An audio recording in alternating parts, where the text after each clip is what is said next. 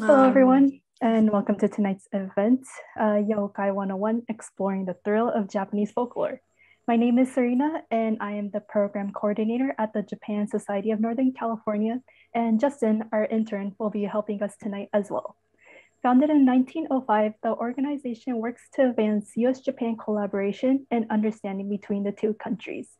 We offer a wide range of programs and networking opportunities for people and organizations in the Bay Area with a strong interest in Japan, including speaker events like these, conferences, social events, language classes, and more. If you're interested in learning more about the Japan Society, please visit our website at www.usajapan.org. So our first speaker for today is Professor Michael Dillon Foster, Professor of Japanese and Chair of the Department of East Asia Languages and Cultures at University of California, Davis.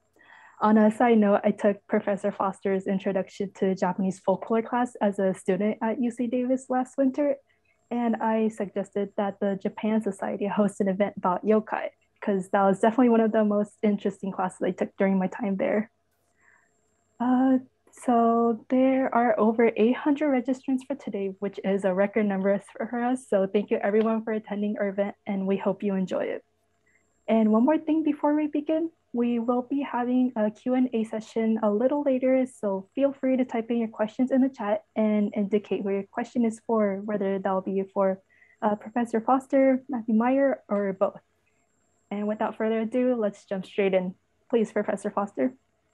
Okay, thank you, Sarina. I'm going to share my screen and hopefully everybody can see that now. First, thank you so much for inviting me. Thank you, Sarina, for your kind introduction and for taking my class last year. And I want to thank the Japan Society of Northern California, particularly Miho Greenberg and Takahide Akiyama for setting all this up, and Justin, who I just met today.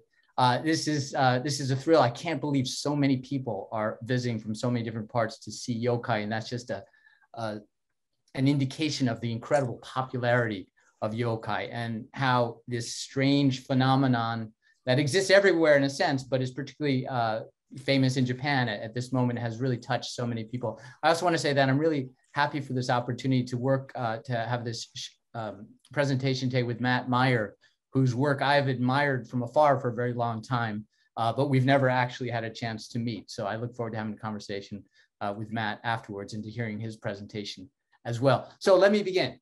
I am, as Sarina so kindly introduced me, I am a professor of Japanese and currently the chair of the Department of East Asian Languages and Cultures at UC Davis.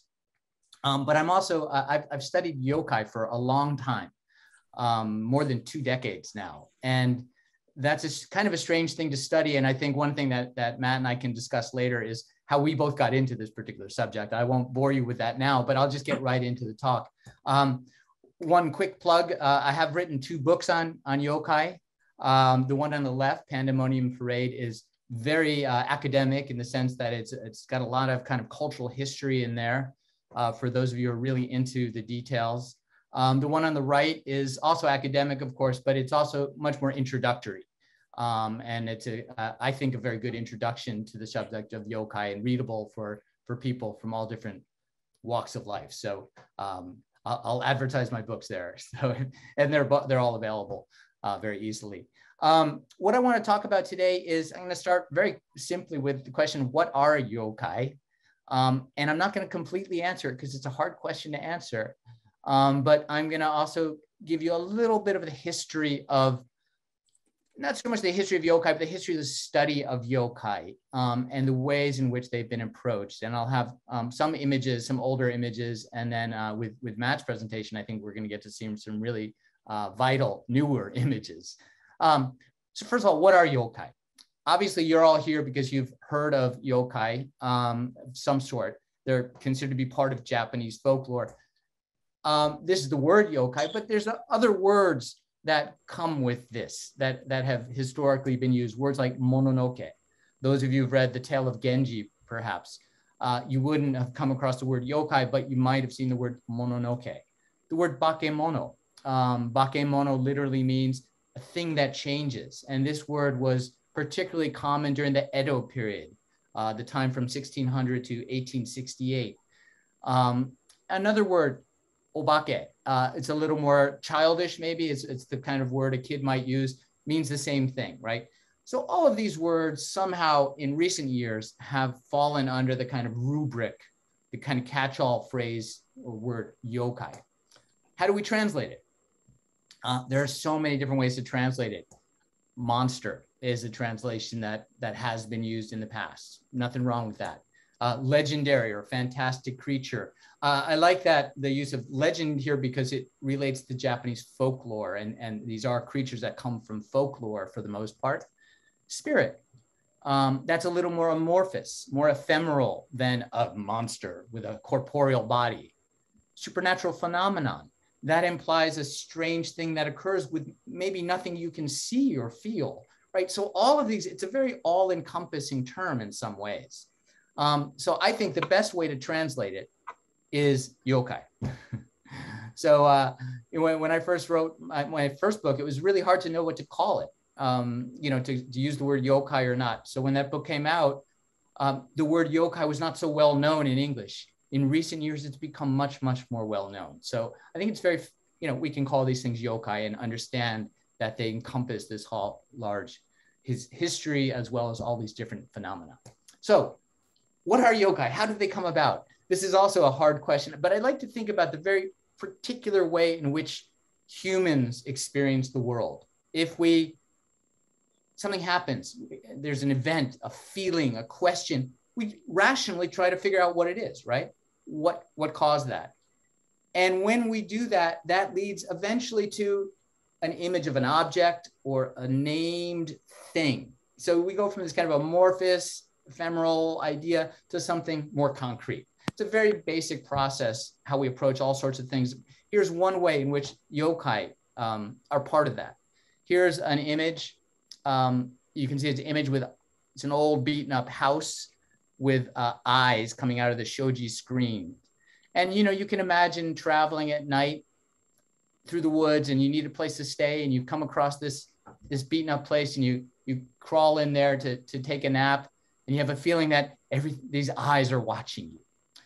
This is that creepy feeling made into an image and actually given a name, in this case, mokumokuden. I'll come back to this in a little while. So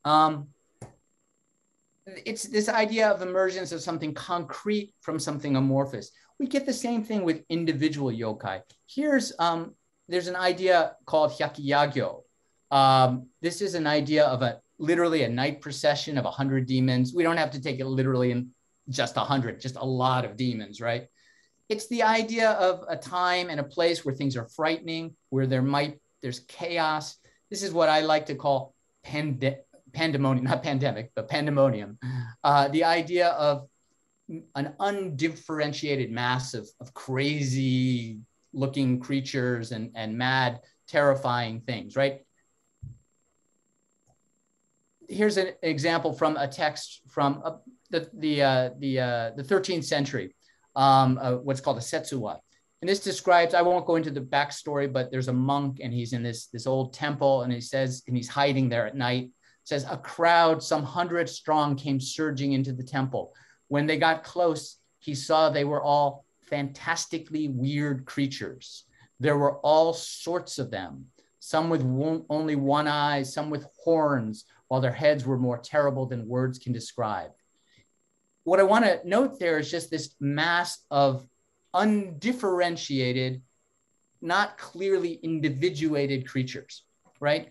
Gradually, through time, people started creating an image of what that might look like. This is a picture scroll. It's an Edo period copy, but it's probably from a 16th century picture scroll called the Hyakiyagyo pictures scroll. And I'm just going to scroll through it very quickly. So these were picture scrolls, and you would literally unroll them and look at all these images. And you can see these massive, kind of undifferentiated creatures of all different sorts, a kind of pandemonium of these creatures.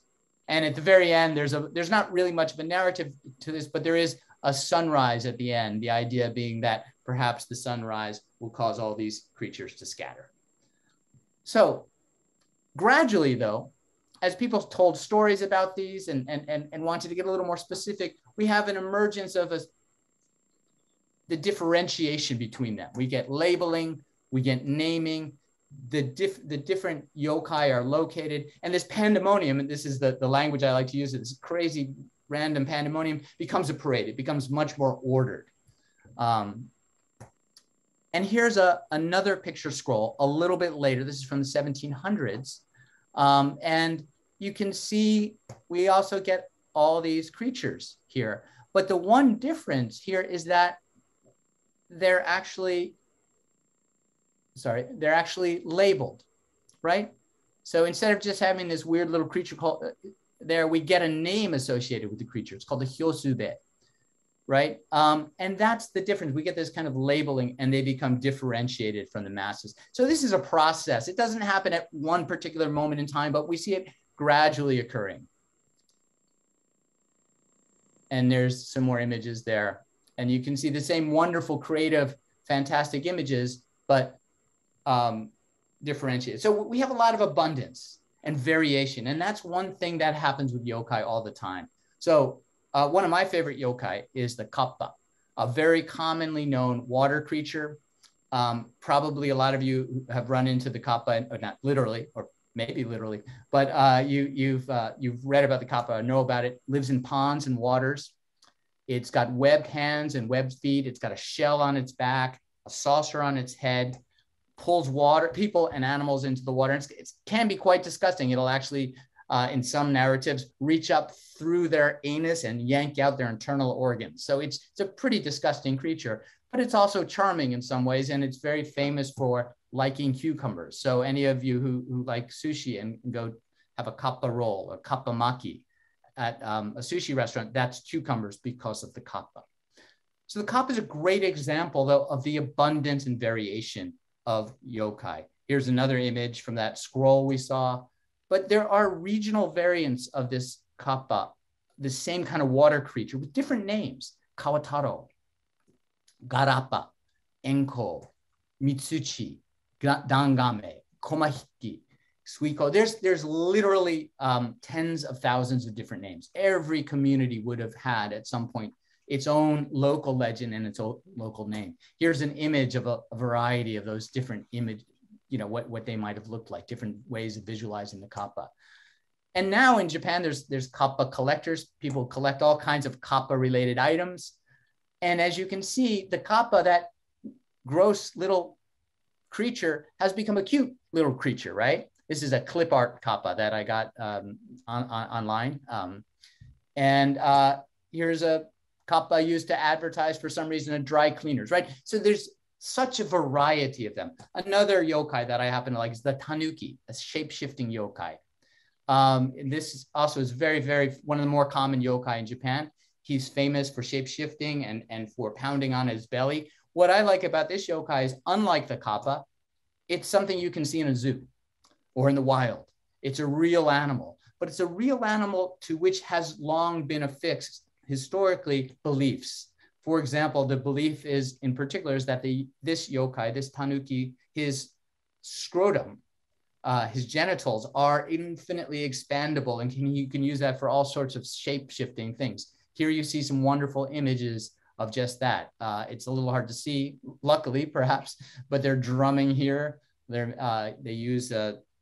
make blankets, all sorts of wonderful transformations. And if those of you in Japan obviously have seen these fun-loving shigaraki style tanuki at all sorts of places. So what do people do with this kind of variation? There's just so much of it. So one of the things they do is they collect. And this is, you collect stories, you collect and you classify and you organize and you describe and name. This is what I call the encyclopedic mode, a serious way of processing information. At the same time, people tell stories about yokai. They draw them, they play with them, they create them. This is what I call the ludic mode. Ludic just means playful, a lighthearted creative process of expressing information. And these things go together. These things go together. So first, the encyclopedic mode. Let me show you very quickly some encyclopedias. This is a Wakan Sanzai Zue from the early 1700s. And you can see the way yokai were literally written about in an encyclopedia and described. There's a picture and there's a description of its habitats and its proclivities and all of that. The one on the left right there is the Kawataro. That's a version of the kappa we saw. And this is what it says about the size of a 10-year-old child. The top of its head can hold a scoop of water. Kawataro usually live in the water and steal melons, so-and-so. People crossing rivers must be very careful, right? So this is the encyclopedic description of this particular creature. The ludic mode. And these existed at the same time. They're sort of part of the same sensibility. This is where people play with him. In the late 1700s, there was a form of book, woodblock print books that were mass produced called kibyoshi. These are the predecessor to modern manga, right? We have images here. It's a little hard to see, but these are yokai playing with each other. So it's a playful use of yokai. Here's a kappa right here in the water. A kappa and a one-eyed demon here, and here a four-eyed demon. He's wearing glasses, so it's kind of making fun of technology, actually. So there's a playfulness here. These are not necessarily scary creatures, but they're fun-loving creatures. The guy who sort of popularized a lot of this stuff is a guy named Toriyama Sekien. And he was an artist and a compiler who created a lot of catalogs at the end of the 1700s. And these are what his catalogs looked like. Here's his version of the kappa right here. And here's his version of the hyosube we saw a few minutes ago, right? And you can tell how these look literally like encyclopedias. They're catalogs. So they take that same encyclopedic form. They even have a listing here, right? They take that same form, but if we read the descriptions, and some of them, not all of them, we realize he was also playing games. So this is the Moku Moku Ren we saw before. This is actually what it says. It says, no smoke, no mist remains, a house in which long ago somebody lived, has many eyes. It must be the house of somebody who played the game of Go. Now that's not very funny to us, but it might have been interesting to somebody then because the game of Go, Igo, which is a kind of checkers-like game, one of the formations you can make is called a me. And the word me also means I. So it's a play on words. It may not be all that funny, but he's having fun with this stuff, right? And here, this is actually a board game from the Edo period. It's a board game in which every square has really kind of an encyclopedic little description of a creature. Here's a kappa right here. Here's a tanuki right here. Here's a yamabiko. There's all sorts of creatures in there. And that was a board game, so literally people played with them. You know what, I'm just gonna, for the sake of time, skip over the people, but I wanna point out that a lot of people have made the study of yokai viable, and that studying yokai through history shows us the way different people approach them. So very briefly, this guy, Inoue Enryo, tried to debunk yokai and in the Meiji period as Japan modernized. This guy, Yanagita Kunio, is really the founder of folklore studies in Japan, and he understood that whether you believe in them scientifically or not, yokai are an important part of culture. So we should collect them and study them, think about them. We also get a manga artist, Mizuki Shigeru, who's incredibly influential in the late 20th century. So I wanted to end just by noting that yokai are always changing to meet the current moment, right? So yokai are not just a thing of the past and not just a thing of the present, but a thing of the future as well. And one great example of that is the amabie, which a lot of you probably have seen. This is a yokai that was popular, it still is during the pandemic, which if you show this to somebody, presumably it will help protect people from the coronavirus. This actually started in 1846 with this one instance in which a creature like this emerged from the water and said, a good harvest will continue for 6 years from the current year. If disease spreads, show a picture of me to those who will fall ill and they will be cured. Because of something that happened in 1846, there was a renewal of this same idea, but of course through Twitter and Instagram and contemporary ways of sharing. And it's incredible creativity involved in this. The Japanese government got into the act. They have an official icon version of this to help protect against coronavirus. And there's a commercial aspect to it, of course, as well. Is my favorite, which I'd like to drink next time I get to Japan, is the Amabie IPA. I haven't had a chance to try it. Maybe Matt's tried that. I don't know how available it is, but so yokai today, just to sum up, the encyclopedic and ludic modes, I think, are still very relevant. And I think we'll see some of that in Matt's work as well. He's kind of the modern day Toriyama Sekien. And they're a vibrant part of contemporary culture in Japan, and also increasingly part of popular culture throughout the globe. The very fact that there are hundreds of people here, 436 people watching right now, shows the incredible soft power of yokai as a cultural icon and as an idea that is attractive to a lot of people. So finally, conclusion, keep watching, because yokai are alive. And on that note, I will hand the screen over to Matt Meyer, who is part of the world of living yokai, as it were, or he has access to it, let's say. Thank you so much, Professor Foster. That was fascinating, engaging presentation. There's history of the yokai there. I'll introduce our next guest very briefly. So he's probably someone who needs little introduction, but Matthew Myers, perhaps better known online as the Yokai Guy, is an illustrator and folklorist whose illustrated databases feature some of Japan's most intriguing ghosts and monsters. His fourth book, The Fox's Wedding, will be published shortly. And if you'd like to learn more, you can visit his website at yokai.com or support his art over on Patreon. And we'll make sure to include links for both of those in the chat. So without further ado, let's give a warm welcome to Matt. Thank you very much. Thank you so much. Let me just share my screen here. And make sure that's up. All right. So yeah, thank you to everyone for putting this together, to Miho, to Justin and Sarina, and everyone at the Japan Society. Also, thanks Michael for appearing here with me. It's an honor to be here virtually side by side with you. So since Michael did such an awesome job of just going over the history of yokai, I thought it would be fun to tell you a famous story. And it may not be too well known outside of Japan. Inside of Japan in the yokai community, it's pretty famous. But this is called Ino Mononoke Roku, or in English you could call it The Haunting of Ino Heitaro. So this is a supposedly true account of a haunting that took place in rural Hiroshima Prefecture over 270 years ago, almost exactly 272 years ago today. So these are the main characters of the story. This is Ino Heitaro. He is a 16-year-old samurai. His parents died young, so he lived in a big villa with his young brother Katsuya, who was only 4 years old at the time, and their servants. And his neighbor was a sumo wrestler named Gonpachi. The story takes place in the summer of 1749 in Miyoshi, Hiroshima. It's a small mountain village, really, really remote and rural. It takes a long time to get there, even today. And it takes place at the foot of Mount Higuma.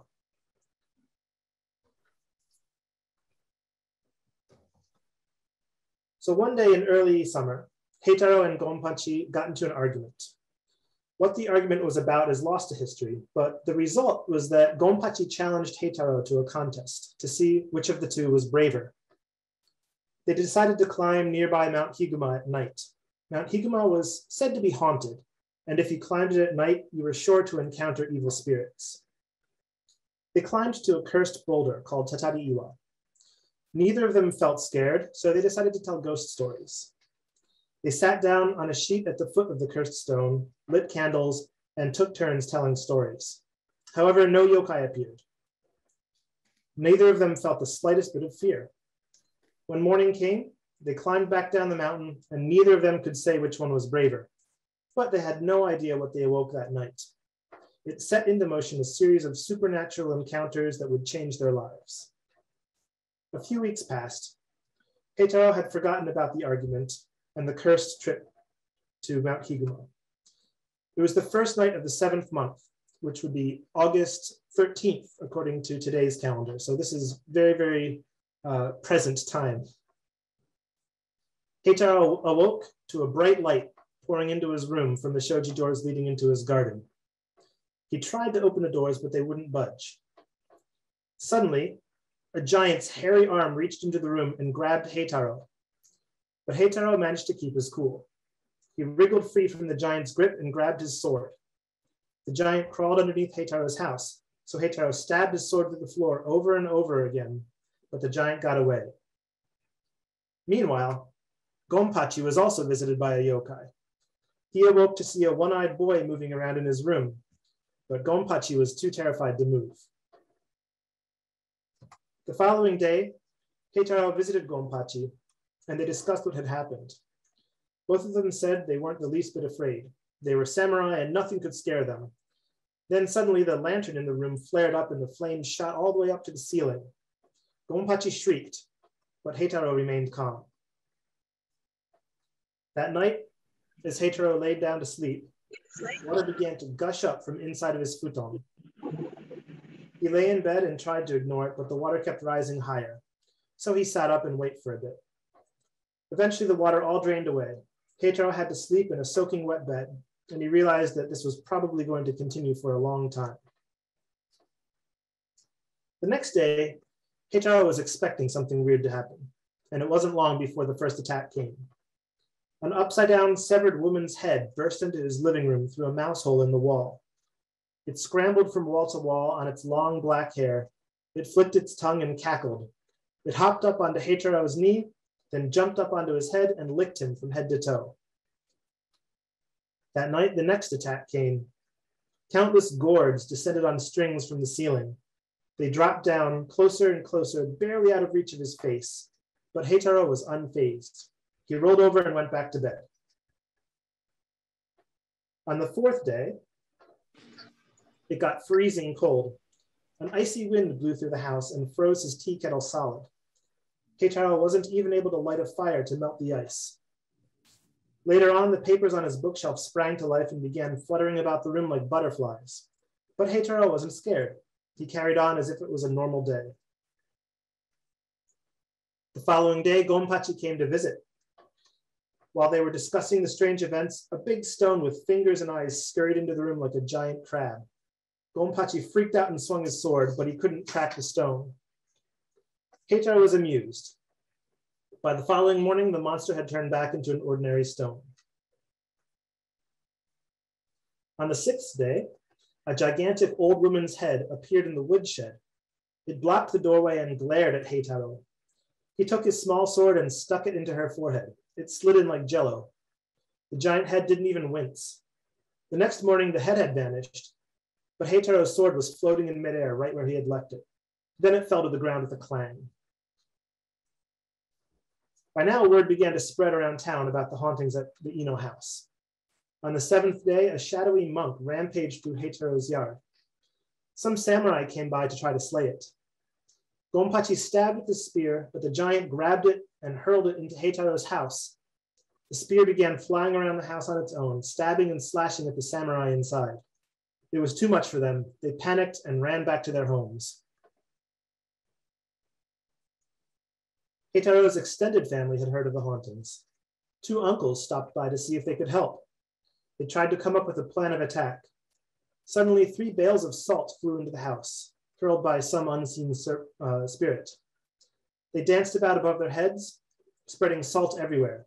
Then a shoe flew into the house. It danced in the air for a while and then flew away, tearing a hole in the door. Heitaro's uncles ran away and didn't come back. On the 9th night, Heitaro's friend Yodayu visited. He offered to lend Heitaro a magnificent katana, which had the power to slay yokai. Just then, a stone mortar began rolling around the house on its own. It was the perfect chance to demonstrate the sword's power. Yodayu slashed at the stone mortar, but the katana chipped like a worthless toy. Yodayu both failed to slay the monster and ruined a priceless sword. He dropped to his knees, drew his secondary sword, and cut his stomach open. Blood and guts spilled all over the room. Heitaro was shocked and began to wonder if now he would have to commit suicide too. After all, it was on his account that Ryoryu took his life. But before he could decide, he heard a knock at the gate. It was Ryoryu's ghost. It stood outside and wailed and moaned menacingly. Heitaro didn't answer. The ghost whined, "Heitaro, why are you so brave? It's really frustrating." The following morning, Ryoryu's body, the bloody mess, the stone mortar, and the ghost all had vanished. On day 10, Heitaro's friend, Sadahachi, came to visit. While they sat and talked, Sadahachi's head cracked open like a giant egg. Out from his head crawled 3 gooey babies. They squirmed across the floor towards Heitaro. As they got closer, their bodies merged together into one giant baby. Heitaro tried to catch it, but it vanished. Heitaro was annoyed. Ghosts and monsters and slimy babies didn't bother him, but it was another thing altogether to transform his friends. On the 11th day, more family members checked in on Heitaro. Word had spread far and wide of his haunting. They chatted for a while, but when it was time to leave, they discovered their sword sheaths had all vanished. They searched around the house, but could not find them. The family members stormed off. Heitaro grew angry and shouted at the spirits. One of the missing sheaths fell from the ceiling. Heitaro began to wonder if the spirits were afraid of him. Then he heard a strange noise in the kitchen. He went to investigate.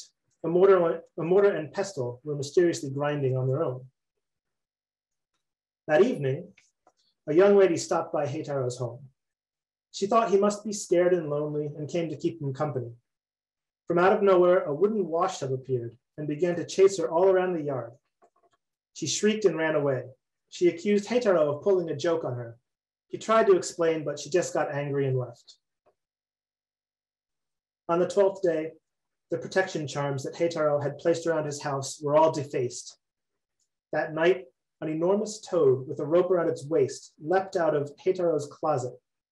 It jumped onto his belly and glared at him. Heitaro recognized the rope. It was his laundry basket transformed into a toad. He was not in the mood for this nonsense. He gripped the toad's rope tight and went back to sleep. When he woke up the next morning, it had turned back into a laundry basket. On day 13, Heitaro's cook suggested hanging a sacred image in the house for protection.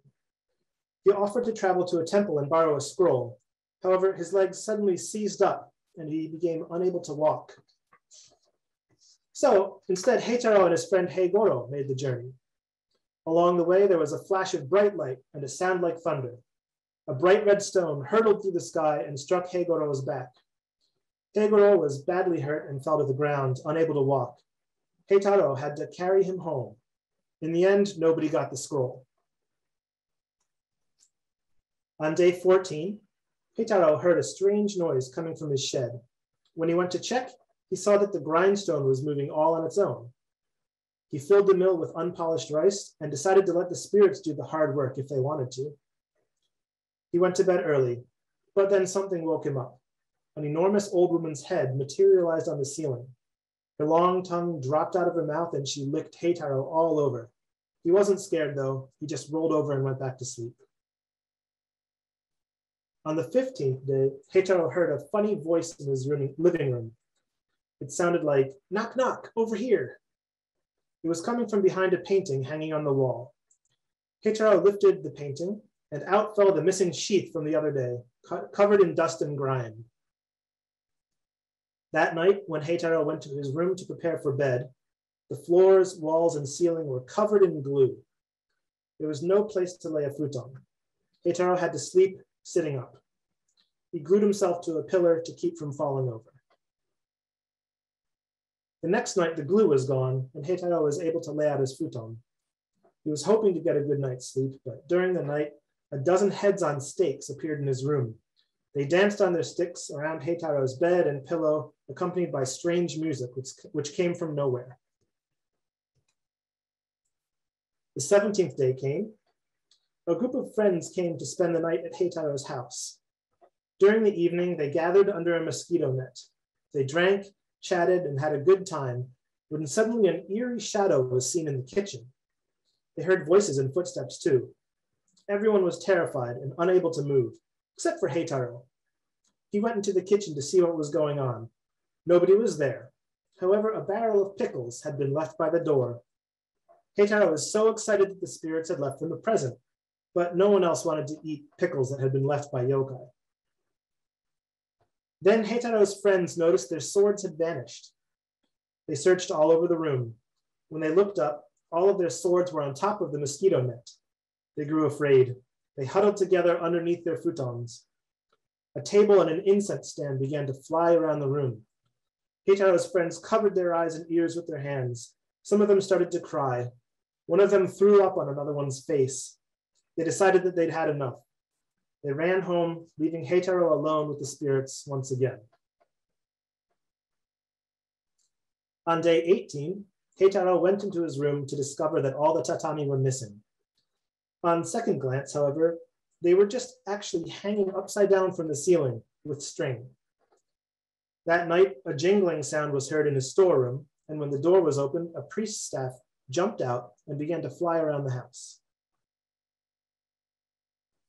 A trap maker suggested that Heitaro was the victim of a mischievous tanuki or kitsune. He set up some traps to capture the animal. However, all of the traps were quickly disarmed and thrown up onto Heitaro's roof. When the trap maker saw what had happened, he was terrified. A kitsune or a tanuki would have been too afraid to even approach the traps, so the real culprit must be something far more dangerous.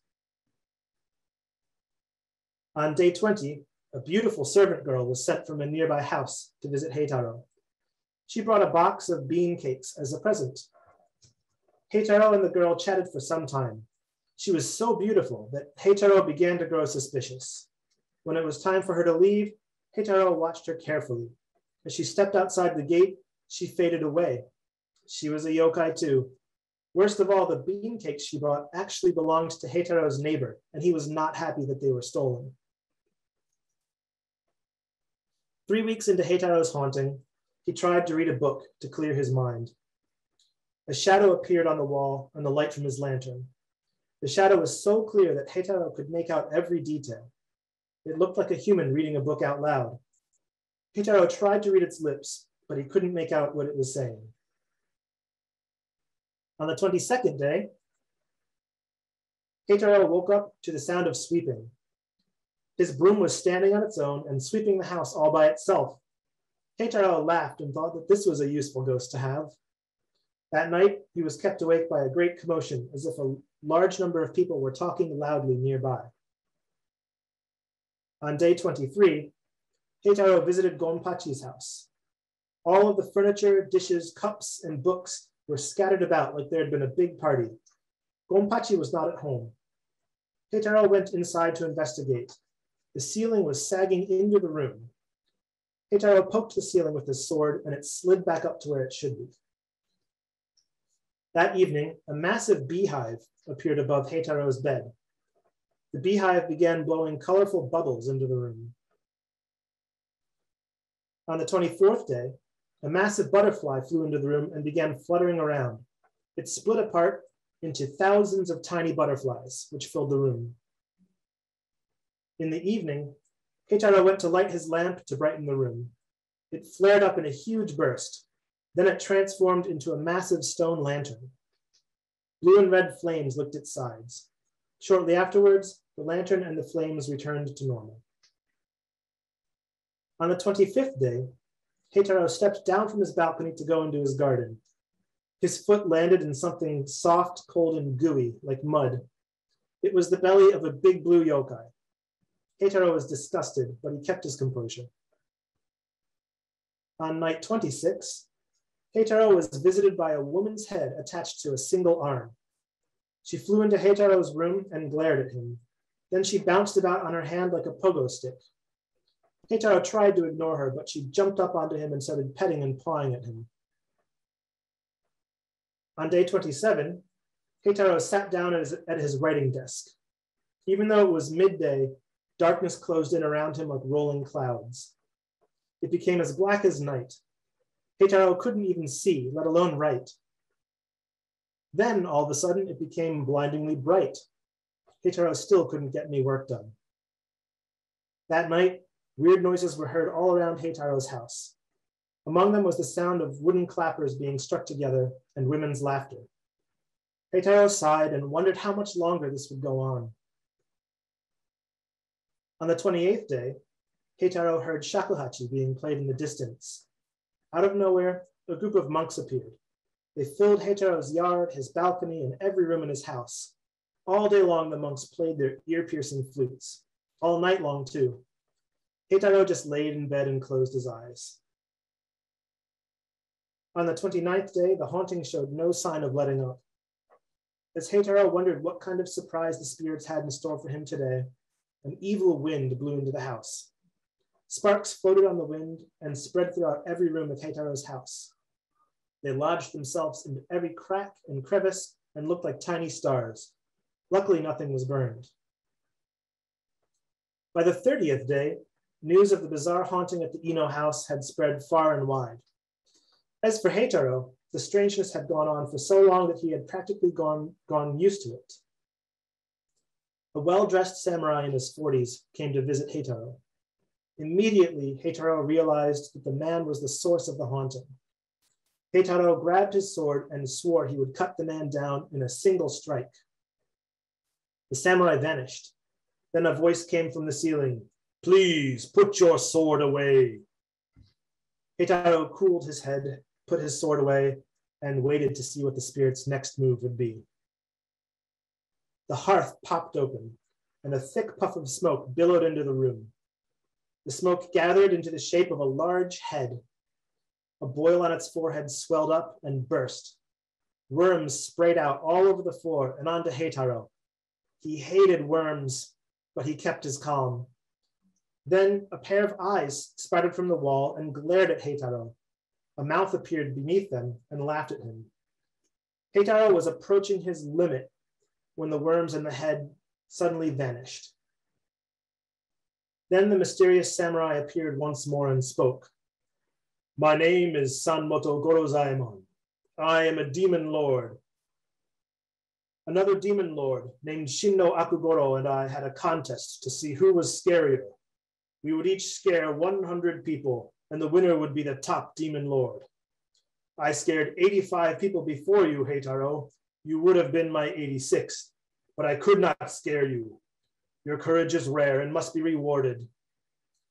Sanmoto Gorozaemon presented Heitaro with a wooden mallet. "One day my rival may come for you. If he does, strike a pillar with this mallet and I shall come to your aid. We will defeat Shinno Akugoro together." A spirit of protection appeared beside Heitaro. Then a splendid palanquin appeared, and Heitaro's yard was filled with yokai of all shapes and sizes. Sanmoto Gorozaemon climbed into the palanquin, and the yokai hoisted it up onto their shoulders. They gathered into a big parade and carried the palanquin off into the night sky, dancing and cavorting as they went. Heitaro watched as the night parade disappeared into the clouds. So that was just one of many versions of this story that have been told. What I find most fascinating about this story is that historically it's treated like it's a factual record. Yokai stories like this were reported as news in their time rather than just as fantasy stories. They were printed in newspapers as accounts of actual real events. The locations in the story are real. There really are records of a man named Ino Heitaro living in Miyoshi around that time. And his tale really did travel far and wide, it seems, because there are accounts showing that large groups of tourists came from all over Japan to gawk at the site of the haunting. So many, in fact, that the little village of Miyoshi actually had to pass new laws to deal with the influx of visitors. So even though the story seems fantastic, there is actually a kernel of truth buried in it.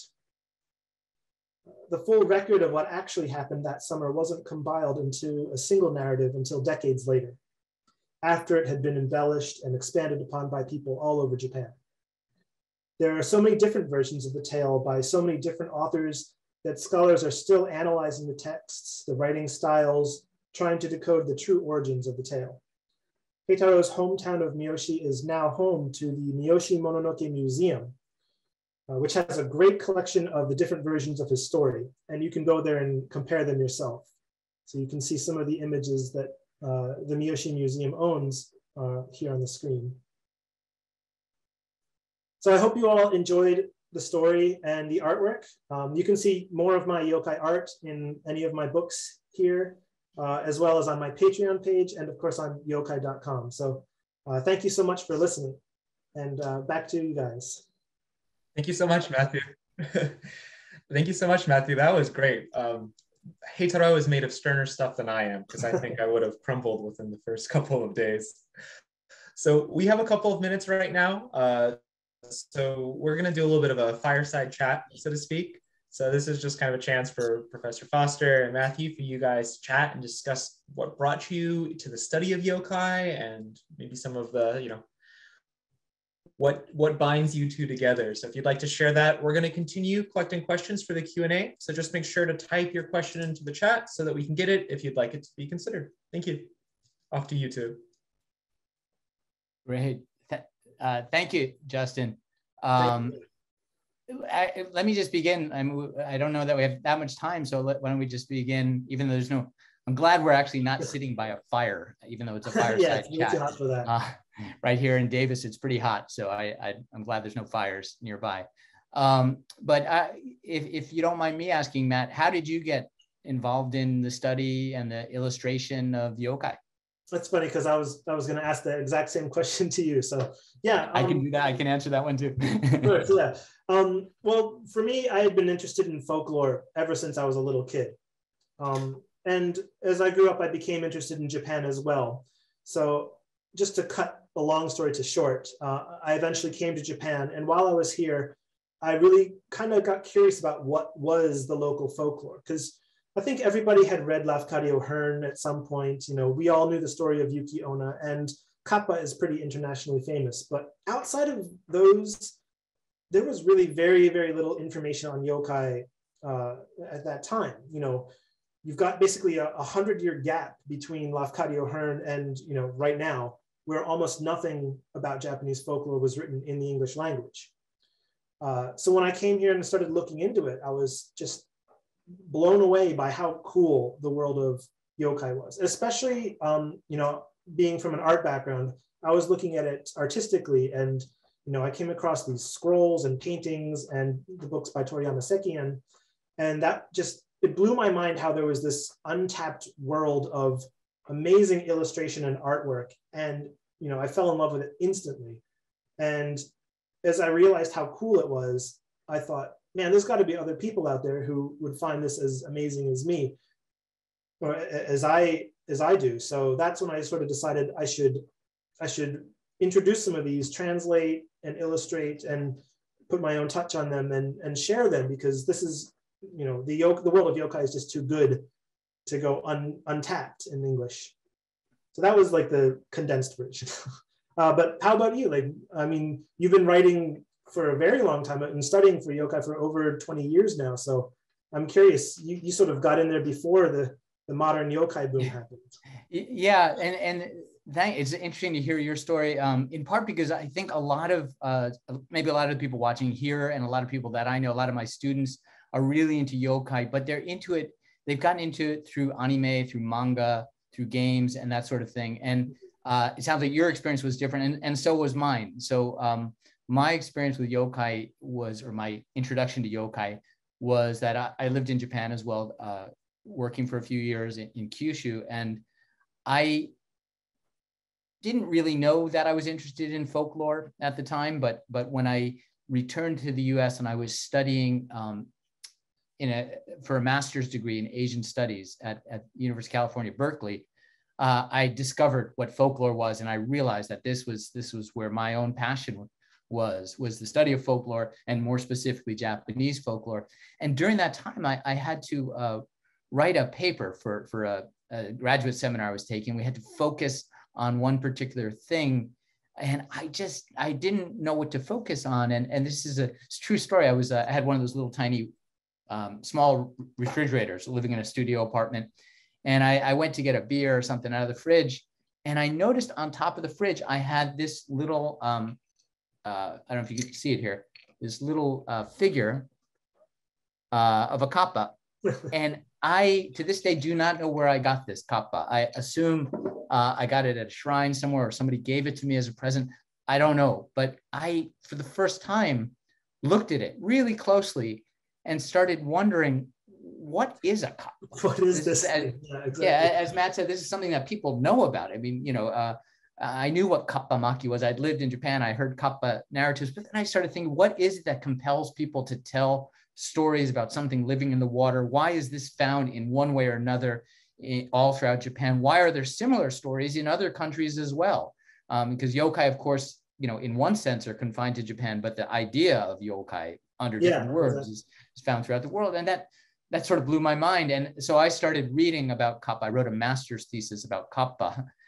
And while I was doing that master's thesis, I read a bunch of books, particularly by a guy named Komatsu Kazuhiko, who's a anthropologist and folklorist, and really that sort of creator of the modern study of yokai in Japan, contemporary study, and he's still very active.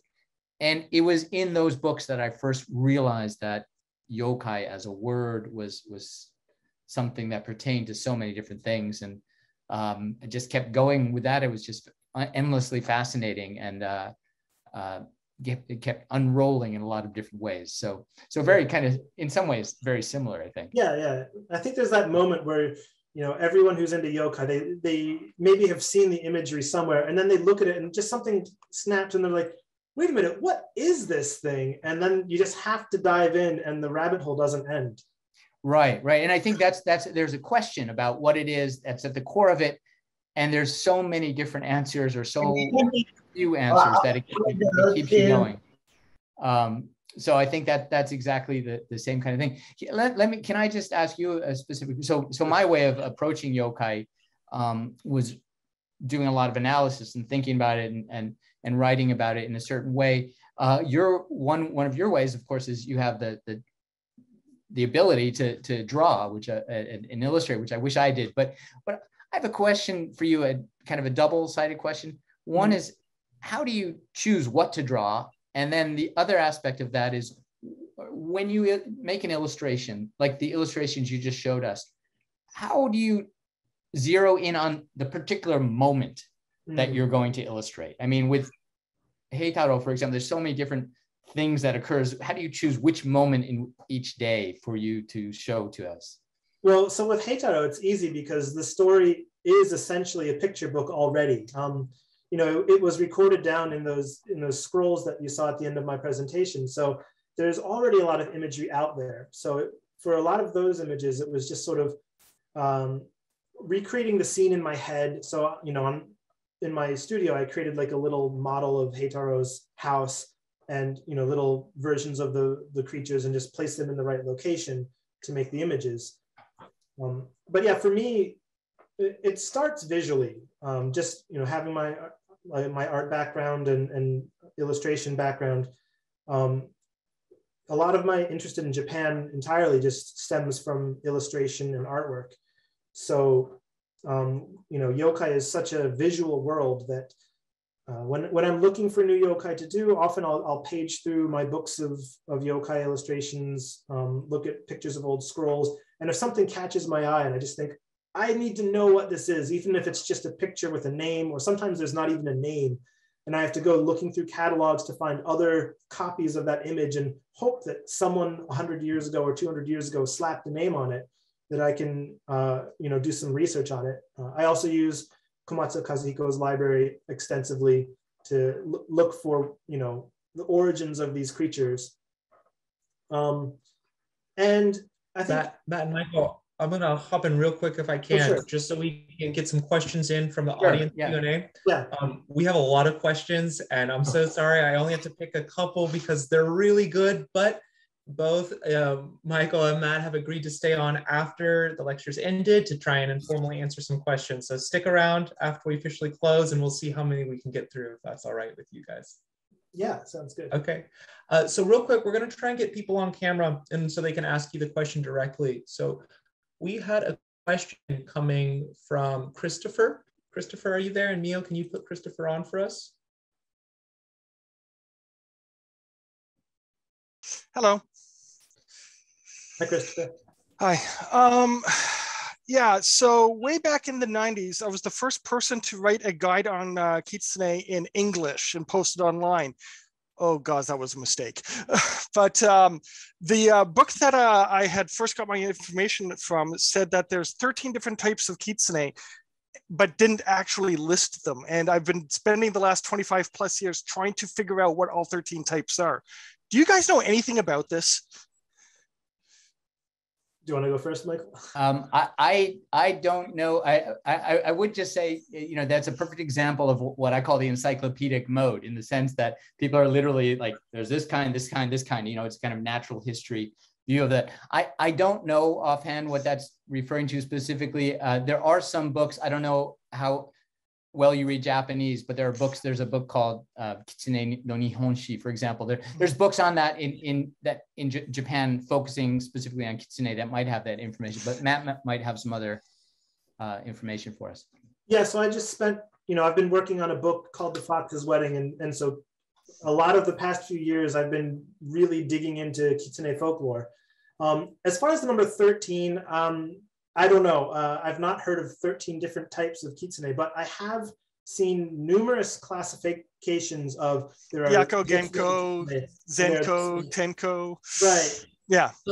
And you know, the funny thing is that all of these classifications contradict each other. And that's part of the joy of yokai, is that everything you read is going to contradict everything else. So, you know, I think it's really fun to sort of do the encyclopedic method and really look into that. I think it's fantastic to read, but you also have to understand that it's an impossible task, because everything disagrees with each other. So at some point you have to embrace the contradictions and embrace the fact I can't hear you. I'm trying to shut the yokai is that you not just that you don't know them, but you can't know them. Yeah, I wanted to actually releasing a role-playing game based on my research, and I'm making a new one, but I want to try to get as much of knowledge as I can of the different types and such. Unfortunately, I've not heard of any 13 types. Yeah, like I posted in the chat the actual book that I got it from. I think it was released in like the 1960s, and when I went to look for it, it now costs like over $1,000 to buy it. Thank you so much, Christopher. All right, thank you very much. Appreciate your question. Good luck we with have the a game. question. Thanks. Good luck in the game. Thank you. We have a question from Brandon. Brandon. Is Brandon sorry, I put Kennedy first. And Kennedy, go ahead, Kennedy. Yeah. Hi, can you all hear me? Hi, Kennedy. Yeah. Hey there. I have a question for the two of you. I'm sort of like, I just got my master's in Japanese studies and want to kind of go forward in the folklore area, but I've been really struggling to figure out what to do. So I was wondering if you had any insight regarding sort of your paths to get to where you are today, academically or otherwise. I can go. It's a long story, but I won't bore you all. But in my case, as I mentioned, I just sort of discovered I was interested in Japanese studies and Asian studies, and I was very much interested in literature. But as I did more and more research and study, I realized I was interested in what's called folklore. But I will say that, and in my case, I decided to continue on after the master's to get a PhD, which is not a path I would recommend for people unless you're really, really into it, right? It's not a very necessarily a financially rewarding path. Right. But if you, so I think the most important thing if you want to study Japanese folklore is to have Japanese language and culture as much under your belt as possible. Studying for folklore, there's several places in the US where you can get a PhD in folklore studies. Indiana University is the one I used to teach at, and there's a few others. But it's a difficult path, I think, if you want to pursue something academically. It's often very good to think about what your end result, your end goal should be. And you can study the things that we study under the rubric of folklore studies in in history, in literature, and in anthropology, religious studies. So there's a whole bunch of different paths depending on what you specifically are interested in. So it's a bit of a vague answer, but Matt?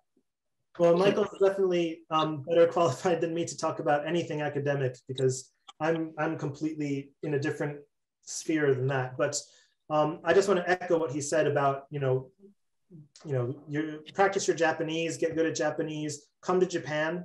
A lot of the information you'll find on yokai, it simply does not exist in English. And I think that's part of why we do what we do, is because we both love this world so much, and it just doesn't exist. So if you're going to study Japanese folklore, come to Japan and get your Japanese skills really good, especially reading. Oh, yeah, no, I understand. And be prepared to take a long time to do it, because it will take time, but it's rewarding and fun, even though it may not be the most economically sensible choice. And if I can just add, one of the reasons, for example, thank you so much, Kennedy. One of the reasons Matt's books are so valuable is because there is very little written about this stuff in English still. There's a lot written about this in Japanese, right? So again, to echo that, I hate to say you've got to study for many years to get your Japanese to that level where you can access these, but that's really the best way at this point. Yeah. Of course, Matt's books are amazing for introducing people to the subject matter, but to go down those wormholes, you got to get the Japanese. All right, thank you so much. Thank you so much, Kennedy, for your question. Appreciate it. In an effort to stick to our original timetable, we're going to move on to our closing statement. But again, please stick around afterwards. We'll try and get through some of. Thank you, Justin. Start now my closing. And thank you very much. I'm Takahide Akiyama, President of the Japan Society of Northern California. Thank you very much for joining us today in this very interesting event. I am sure that everyone has enjoyed it in this huge audience. Thank you very much, Professor Foster and Matthew, for your very special story about yokai. I must say that we are very fortunate to have the two experts on the subject. I'm pleased to say that this event attracted very many participants, and it is one of the record numbers, over about, I saw 450 people or something. So for that, I would like to congratulate yokais to attract so many people. And also I'm sure that many people were attracted by Michael and Matthew. And you have your own strong power to attract people. So thank you very much. And I also I'd like to thank our staff for the effort to arrange this event. And thank you also for the audience for your active participation by asking many questions. I know there are many other questions that you wanted to hear the answers about.